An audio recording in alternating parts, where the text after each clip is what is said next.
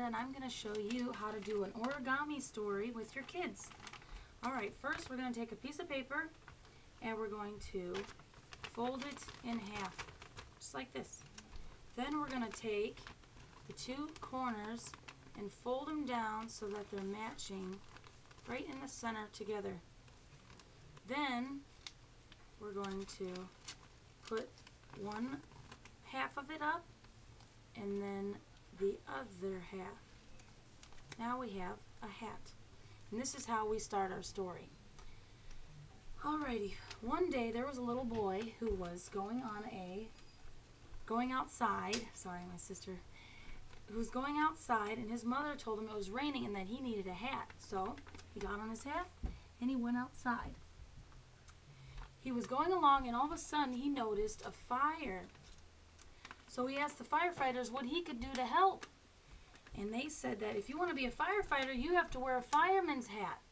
So he took his little hat, he folded up one side, and then he had a fire hat. Well, then the firefighters said, well, you can't be a firefighter if you can't help put out the fire, so you need a bucket to help carry water. So he took his hat, he folded up the other side, and then he had a bucket. He was ready to help put out the fire with some water. So after that, we fold it this way, and then there was a big flood. There was so much water from the rain and from the firefighters putting out the fire, they needed a boat. So all of a sudden, he had a boat.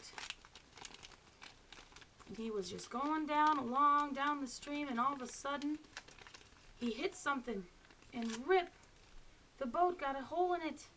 Oh no. So then the other side, oh, it ripped. Now it's going to sink. So then they got one more rip, a big hole right on the top corner of the boat. Oh no. And then he had a life jacket. The end. I hope you enjoyed it. Oh look, he liked the story, didn't you, Bobby? Say hi.